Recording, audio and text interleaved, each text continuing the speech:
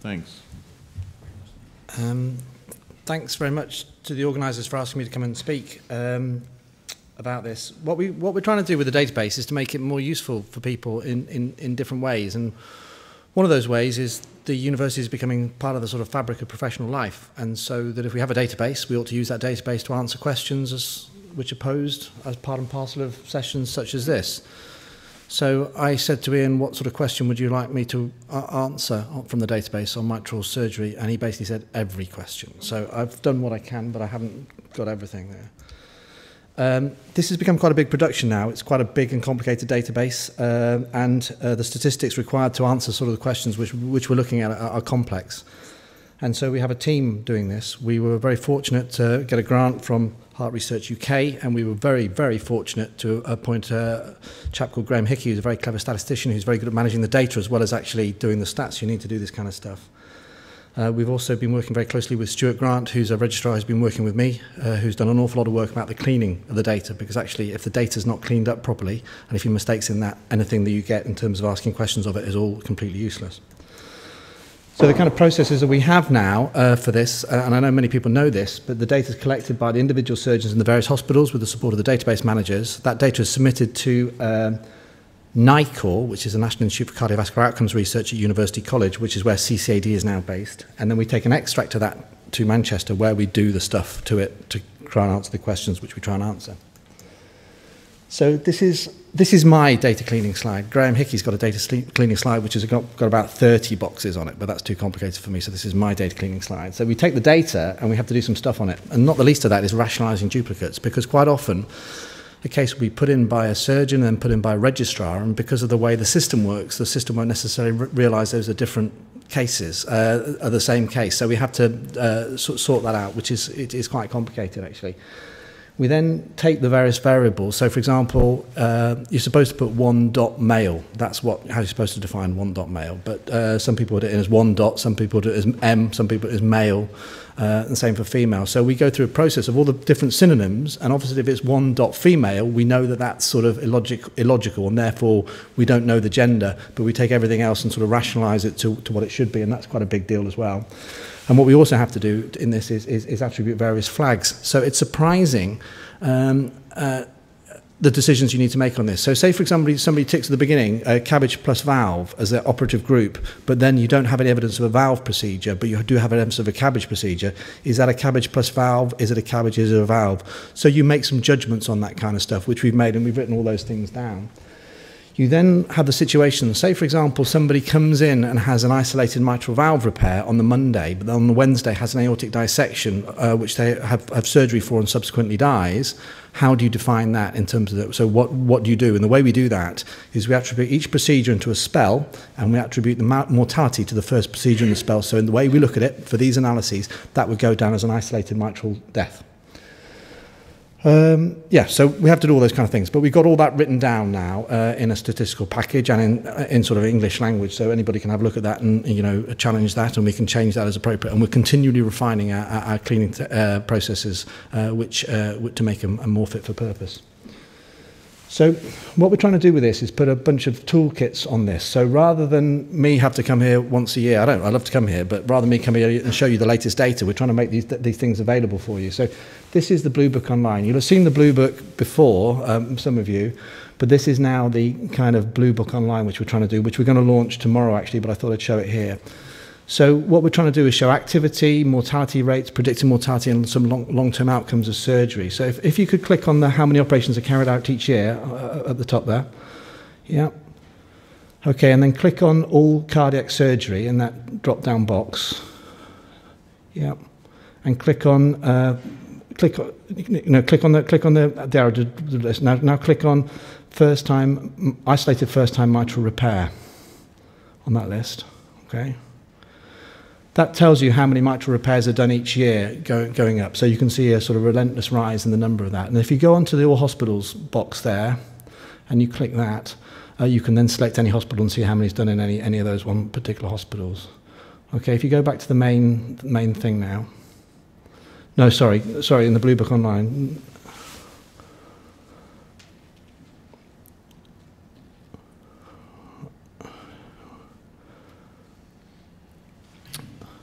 So if you scroll down the page a little bit, okay, we've looked at how many operations each year. Keep going down.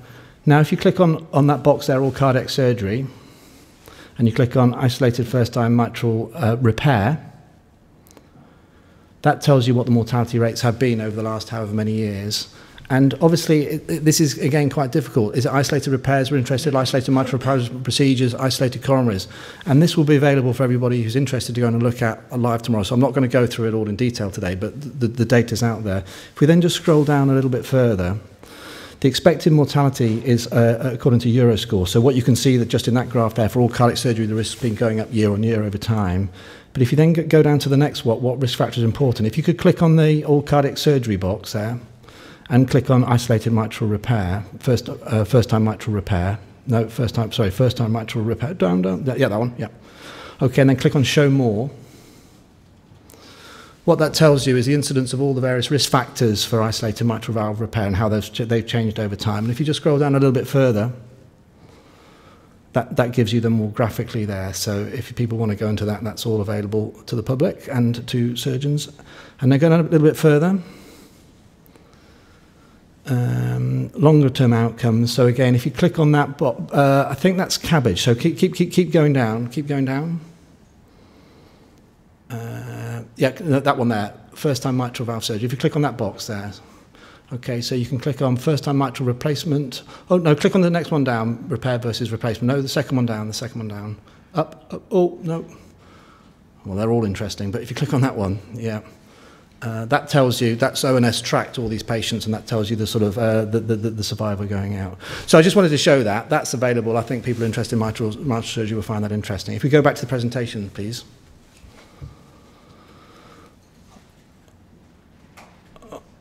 Okay, next slide, please. Oh, I can do it now. Thank you very much. So what we've been looking to do is to try and understand this question a bit more about volume and outcomes in mitral surgery. So we've done a whole bunch of stuff to this. So we've taken the registry and we've looked at mitral surgery, and we've used that to define some various things, to ask them some questions about outcome. So we can define volume in different ways. We could look at the total number of mitral valve operations by hospital, by surgeon, done over a 10-year study period. We could look at it just for degenerative disease. But what we've decided to do is to look at the mean annual volume of mitral surgery done by hospitals and surgeons, taking into account the different number of years which are contributing. So we haven't really accounted for any learning curve effect in this stuff.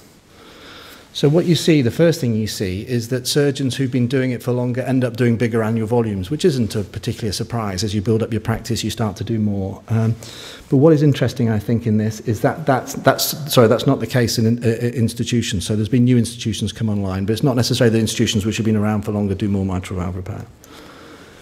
But the number of mitral valve operations by consultant is pretty small. And if you break that down a little bit into sort of groups, 25% of all the consultants do less than 5 mitral operations per year, and 25% do more than 17 per year, and 50% do between 5 and 17. So those are what I would regard as being fairly small numbers. Chris is looking perplexed at me. It's something other than perplexed. Unperplexed? So then if you look at it by hospitals, what we've got is 25% do less than 72 mitral operations a year, and 25% do more than 125 a year, and the 50% do between 72 and 125. So these are just sort of descriptive statistics, but interesting, I think, nevertheless. The amount of degenerative surgery has been on the rise, and it's been going up and up and up, but interestingly, it came down a little bit in 2010, 2011, and we should have the 2011, 2012 data over the next 6 weeks or so to see where that's at. And that's because there's more repairs mainly, but there have been a few more replacements, but that seems to be dropping off now. So in terms of volume and repair rates, so hospitals who do bigger volumes have a significantly higher repair rate than hospitals that do lower volumes, but that effect is not particularly strong, but statistically it exists. But when you look at it by consultants, it's a more complex story. So there on the x-axis you've got mean annual volume, and on the y-axis you've got repair rate for degenerative cohorts. So we've defined your volume on the basis of all your mitral surgery, but then we've looked at your repair rates in the degenerative cohort. And what you see is the surgeons who do the big volumes all have high repair rates. But actually, if you look at the sort of the scatter down at the relatively small volume, it's not so clear cut. So we tried to make that a little bit clearer there. So basically, what that shows in the pink box is those are the surgeons who do less than 25. And if you do less than 25, there is no seeming volume outcome effect in that. But if you do more than 25, as you go up, your repair rates get higher and higher and higher. So this is volume and in-hospital mortality rates for degenerative disease. So again, what we can see there is by looking at hospitals, the bigger hospitals have lower risk-adjusted mortality rates as demonstrated by an observed expected mortality ratio. So it goes, there's a line there, but the effect doesn't seem to be that strong. And if you look at it by surgeon, again, there seems to be a line there. And what we've done is we've divvied that up in this particular slide, less than 5, 5 to 16, and 17 or more. So on the face of it, we look as though we've got an effect where the higher volume surgeons have higher repair rates and a lower risk-adjusted mortality rate. So we tried to look at that in a little way to see if we could sort of dichotomize that a little bit. So we put different sort of thresholds of volume cut off, 5, 10, 20, 30. And whichever way you look at it, there does seem to be a differential in that sort of analysis. And that differential becomes less the higher the threshold is. But actually, when we start to look at it in this particular way, it doesn't seem to be so clear, and so there's no statistical effect there. So we can't be saying that actually higher volume surgeons have a lower risk-adjusted mortality rates from what we're seeing there and that. And the same is not true either for hospitals when we start to show it in this kind of way. So what we've done with this one is we've put the size of the dots is the volume that the surgeons do, and then the x-axis is the repair rates, and the y-axis is the risk-adjusted mortality rate. So almost like a sort of 3D type approach to it all. So what you can see is the big dots there are the surgeons who have high volumes, and the surgeons with those high volumes, by and large, have high repair rates and low risk-adjusted mortality rates. If you look at it, the smaller dots are more scattered around. So you're building a picture here, I think, about volume being important with respect to individual surgeons in mitral valve repair surgery, but it's a slightly complex kind of picture. But again, when we do that same thing for hospitals, we don't seem to get the same effect. So this seems to be more an individual surgeon effect than a hospital effect.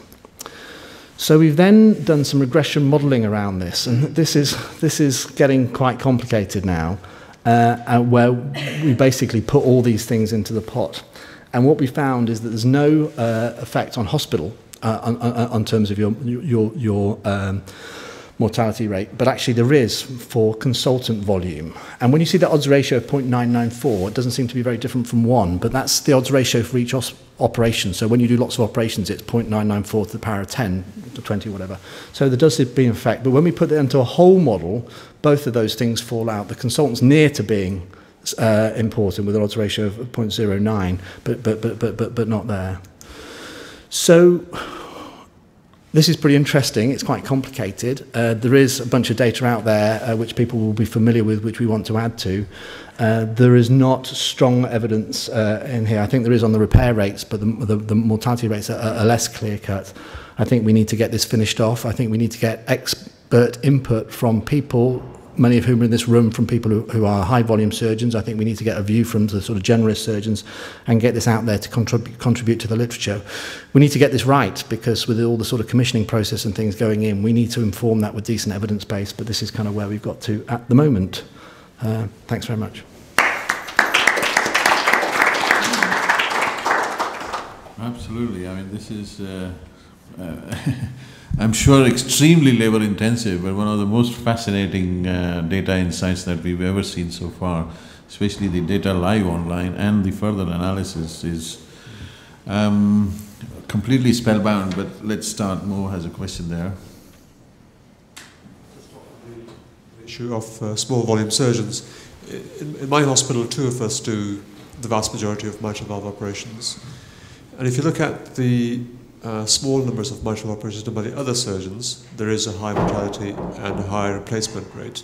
But one of the reasons that happens is because they tend to do the if you have a patient at a weekend in crashing pulmonary edema after a papillary muscle rupture or endocarditis, they're more likely to replace the valve, and those patients are very high risk. And I think that's a difficult thing to correct for in this data. I think that's a good point. It is one we have thought about. When we're building our risk adjustment model, we do put those factors in there. So when we're showing the effect on mortality rates, those factors are built in because we have built a specific mitral risk adjustment model. And what you get in these situations sometimes, I think, is you get a sort of scientific basis and then a pragmatic decision, don't you? And it's very difficult having complete subspecialization and 24-hour on-call rotas unless you go to sort of regional referral patterns, and that may be the solution. So I think part of your question is about our methods and whether we adjusted for it, which indeed we did, and some of it's about how we can think through configuring services in a way which is optimal for patients without and sustainable for the surgical manpower. And maybe that will become more obvious after the centralization of the dissection service results come out and can be reinforced. And there's a question there. Yep. Thank you, Mr. Bridgewater, for those excellent slides. Recently, the STS database was analyzed looking at aortic root replacements, and they analyzed volume as a continuous variable. And then they found the difference that so centers which operate more than 40 cases per year had a much, well, in fact, half the mortality, although we're talking a difference of 3.5 to 1.2% or something, very small numbers. Is there or doing a multivariate regression analysis to see if surgeon volume comes up as a predictor? Is there any plans to do that? We've done that. We've done that. That was in that random effects model where we put surgeon volume in there. Okay. And what about as using it as a continuous variable, well, surgeon volume? It is a continuous variable. I basically showed that I showed it dichotomized because when you show your regression equation, it confuses everybody. And I think the way we look at it, this guy, Graham Hickey, who'll be here this afternoon, is worth a chat for any of you who are interested in the sort of science behind these kind of things, because he is a proper high-level professional statistician who's also very interested in the surgery, so you can have a good conversation with him, and I've learned a lot from him about these kind of things. But you start from a sort of, a pragmatic perspective. Let's look at it. Let's do some sort of dichotomization and try and get a feel for what's going on here. And then when you get that feel for what's going on, then you build more sophisticated models and you do your... So I think the idea where we want to get to with this stuff is when he builds the most robust, most complicated model which takes into account all the variables, but we understand it every step along because we've actually looked at it in a way which we as simple surgeons can understand. So that's the way he does stuff. But if any of you want to get into the fine print of it, we'll go and have a chat with him, and he will blow your mind. Ben, fantastic work. You're to be praised for this. Have I missed something in what you said, though? This dichotomy between low volume and some surgeons doing extremely well, is that not easily explained, though, by, first of all, referral patterns, and secondly, the selection of patients that they operate on? Because if those surgeons are getting isolated P2 straightforward lesions, the cardiologists are spreading those around a bit because the major surgeons are so heavily loaded, you'd expect them to have virtually zero mortality and a high repair rate. Those surgeons may not, however, be seeing the complex repairs we've been talking about today, which would start to introduce a lower repair rate and a higher morbidity mortality. Yeah, I mean, I think this is a very complicated bit of work, actually. I think it's very complicated with some of the stats, and I think actually some of the underlying questions are really quite complicated. And what I want to do with this particular bit of work, because I think it's an important bit of work, is get what we've got written down and out there where we're very clear about what it is we've done, and send it to you, Frank, send it to some people around who are interested in this kind of stuff, so that we can start to refine those questions and sort of understand that, and then go back and reanalyze it so we're clear about. And it may be that this is one bit of work, it may be this is a number of things that we do, but you're right. Your point is well made. We've adjusted for some of these things, but actually, if we're asking the question, for example, what about and we messed around with this a little bit in the last Blue Book. What about surgery for asymptomatic disease? What happens if we look at people with good left ventricular function, NYHA class 1? What sort of pattern do we see in terms of volumes and outcomes in that particular group? We know that the mortality in that particular group is vanishingly small because we've looked at it, but actually can we find some more stuff which is interesting by looking, is there a volume outcome association in that particular group, those kind of things. So what I would need help with, I think, is I'll get this off the top, but then I need help to refine the questions so we get a really good output from this. You see that it's such a spectrum of operations, mitral valve repair. Yeah. Some of the complex stuff that Ottavio and others have been talking about compared to the simplest P2 prolapse. they're as different as chalk and cheese. Whereas if you take a whole group of type A dissections, there's going to be easier ones and difficult ones, but they are extreme end of the surgery, which is why the comparison doesn't really hold up. But here I think it's terribly important, and you need the operation defined in there. It'll come, I'm sure, but I think that will change things. And the reason I say that is I think I was sensing Chris's discomfort, and I was feeling it too, if we don't make this point that complex mitral valve repair is a complex procedure that requires a lot of exposure, and we disseminate those procedures out to more and more surgeons, your repair rate is going to fall and the rest will follow. I think that's right, and I think inherent in what you've just said is that we need to have a better mitral repair data set than we've currently got. And I've had some thoughts about that. It's just we haven't implemented yet, but we must implement that. I think the other thing that I've shown you here is in-hospital mortality and repair rates, but actually it's pretty straightforward, and we did this for Neil Moat for a presentation that he was doing, to take the encrypted patient identifiers for any particular surgeon and then track them through the database. So if anybody wants to know what their reintervention rate is or their survival for their repairs, we can actually track that. And I think probably what needs to come out of this particular thing is a little bit of a steering group and a program of work to extract as much information as we possibly can from what we've already got in the database, but then to build a better database to answer some of the questions which are fundamentally important. No. Thanks. Thanks very much to the organisers for asking me to come and speak about this. What we're trying to do with the database is to make it more useful for people in different ways. And one of those ways is the university is becoming part of the sort of fabric of professional life. And so that if we have a database, we ought to use that database to answer questions which are posed as part and parcel of sessions such as this. So I said to Ian, what sort of question would you like me to answer from the database on mitral surgery? And he basically said every question. So I've done what I can, but I haven't got everything there. This has become quite a big production now. It's quite a big and complicated database, and the statistics required to answer sort of the questions which we're looking at are complex. And so we have a team doing this. We were very fortunate to get a grant from Heart Research UK, and we were very, very fortunate to appoint a chap called Graham Hickey, who's a very clever statistician who's very good at managing the data as well as actually doing the stats you need to do this kind of stuff. We've also been working very closely with Stuart Grant, who's a registrar who's been working with me, who's done an awful lot of work about the cleaning of the data, because actually if the data's not cleaned up properly, and if you have mistakes in that, anything that you get in terms of asking questions of it is all completely useless. So the kind of processes that we have now for this, and I know many people know this, but the data is collected by the individual surgeons in the various hospitals with the support of the database managers. That data is submitted to NICOR, which is the National Institute for Cardiovascular Outcomes Research at University College, which is where CCAD is now based. And then we take an extract of that to Manchester, where we do the stuff to it to try and answer the questions which we try and answer. So this is my data cleaning slide. Graham Hickey's got a data cleaning slide which has got about 30 boxes on it, but that's too complicated for me, so this is my data cleaning slide. So we take the data and we have to do some stuff on it, and not the least of that is rationalising duplicates, because quite often a case will be put in by a surgeon and then put in by a registrar, and because of the way the system works, the system won't necessarily realise those are different cases, are the same case. So we have to sort that out, which is quite complicated actually. We then take the various variables. So, for example, you're supposed to put 1 dot male. That's how you're supposed to define 1 dot male. But some people do it as 1 dot, some people do it as M, some people do it as male, and same for female. So we go through a process of all the different synonyms, and obviously if it's 1 dot female, we know that that's sort of illogical, and therefore we don't know the gender, but we take everything else and sort of rationalise it to what it should be, and that's quite a big deal as well. And what we also have to do in this is attribute various flags. So it's surprising the decisions you need to make on this. So say, for example, somebody ticks at the beginning, cabbage plus valve as their operative group, but then you don't have any evidence of a valve procedure, but you do have evidence of a cabbage procedure.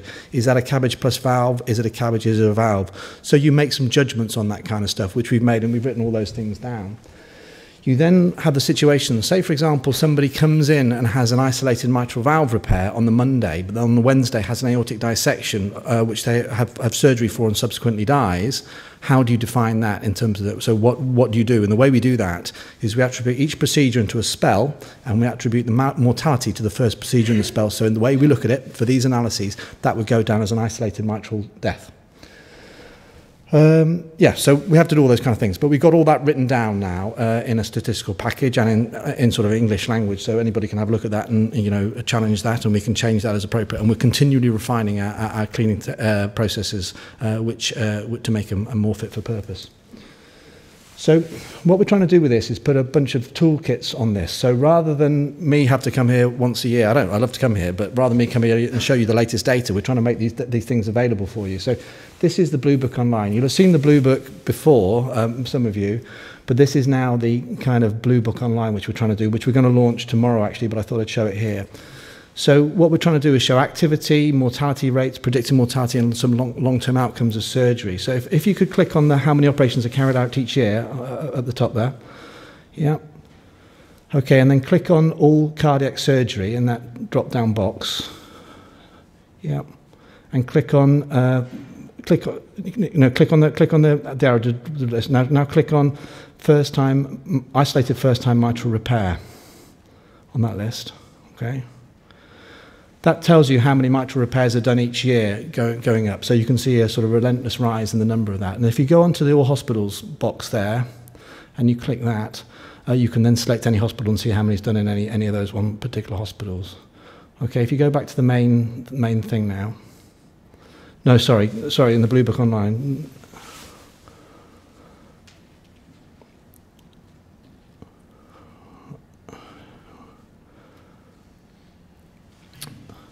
So if you scroll down the page a little bit, okay, we've looked at how many operations each year. Keep going down. Now if you click on that box there, all cardiac surgery, and you click on isolated first-time mitral repair, that tells you what the mortality rates have been over the last however many years. And obviously, this is, again, quite difficult. Is it isolated repairs we're interested in, isolated mitral procedures, isolated coronaries? And this will be available for everybody who's interested to go and look at live tomorrow. So I'm not going to go through it all in detail today, but the data's out there. If we then just scroll down a little bit further, the expected mortality is according to Euroscore. So what you can see that just in that graph there, for all cardiac surgery, the risk's been going up year on year over time. But if you then go down to the next what risk factor is important, if you could click on the all cardiac surgery box there, and click on isolated mitral repair, first-time mitral repair. No, first-time mitral repair. Down. Yeah, that one. Yeah. Okay, and then click on Show More. What that tells you is the incidence of all the various risk factors for isolated mitral valve repair and how they've changed over time. And if you just scroll down a little bit further, that gives you them more graphically there. So if people want to go into that, that's all available to the public and to surgeons. And then going a little bit further. Longer term outcomes. So again, if you click on that, I think that's cabbage. So keep going down. Keep going down. Yeah, that one there. First time mitral valve surgery. If you click on that box there, okay. So you can click on first time mitral replacement. Oh no, click on the next one down. Repair versus replacement. No, the second one down. The second one down. Up. Oh no. Well, they're all interesting. But if you click on that one, yeah. That tells you, that's ONS tracked all these patients, and that tells you the sort of the survivor going out. So I just wanted to show that. That's available. I think people interested in mitral surgery will find that interesting. If we go back to the presentation, please.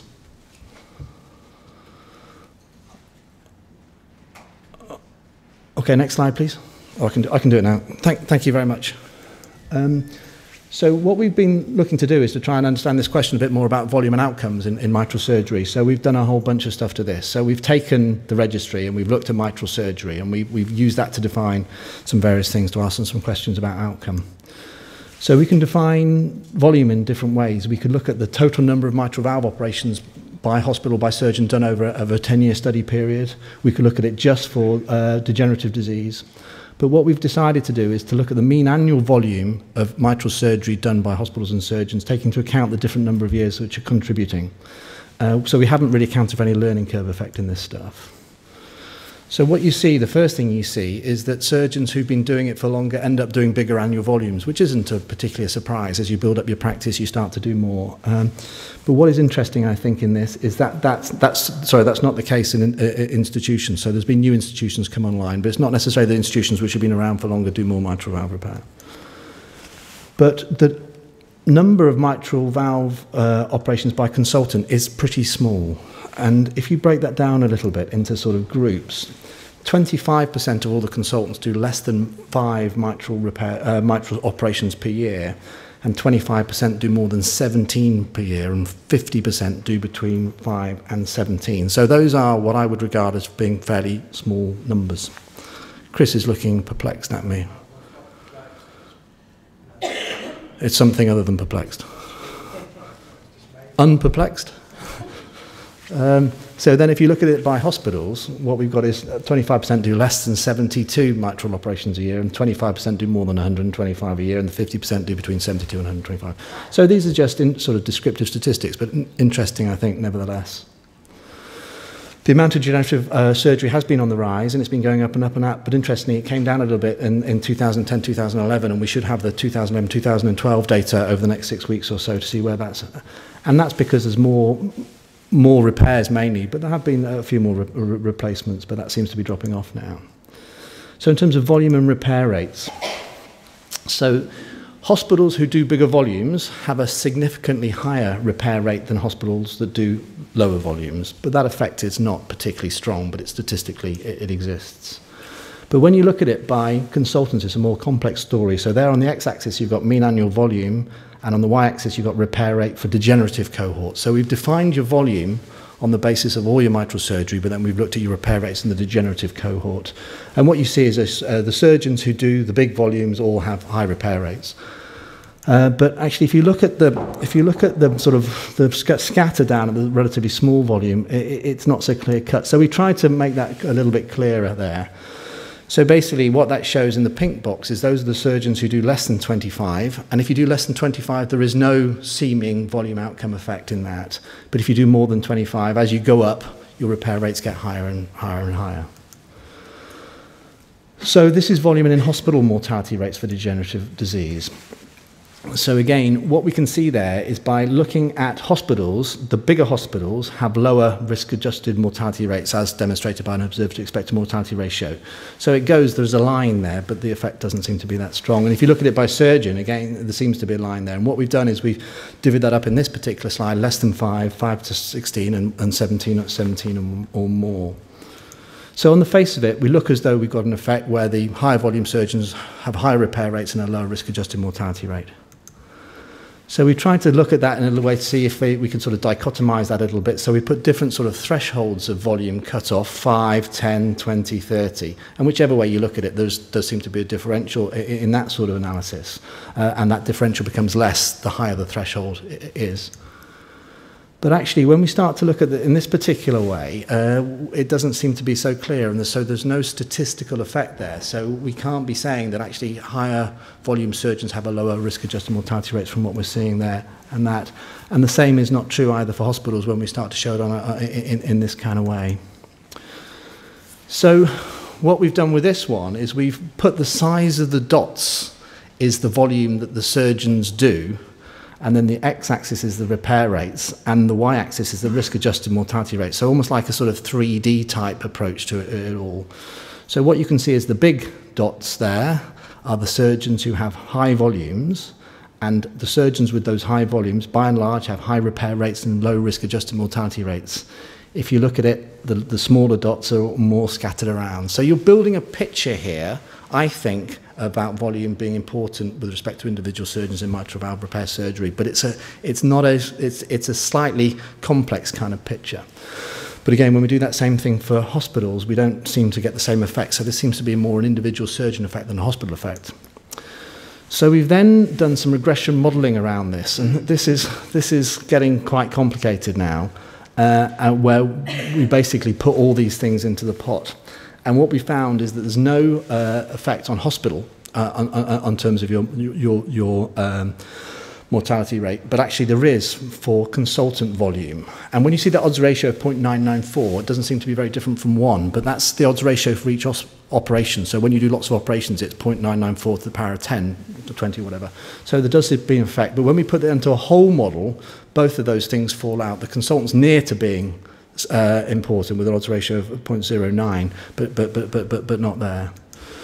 So This is pretty interesting. It's quite complicated. There is a bunch of data out there which people will be familiar with, which we want to add to. There is not strong evidence in here. I think there is on the repair rates, but the mortality rates are less clear-cut. I think we need to get this finished off. I think we need to get expert input from people, many of whom are in this room, from people who are high-volume surgeons. I think we need to get a view from the sort of generalist surgeons and get this out there to contribute to the literature. We need to get this right, because with all the sort of commissioning process and things going in, we need to inform that with decent evidence base, but this is kind of where we've got to at the moment. Thanks very much.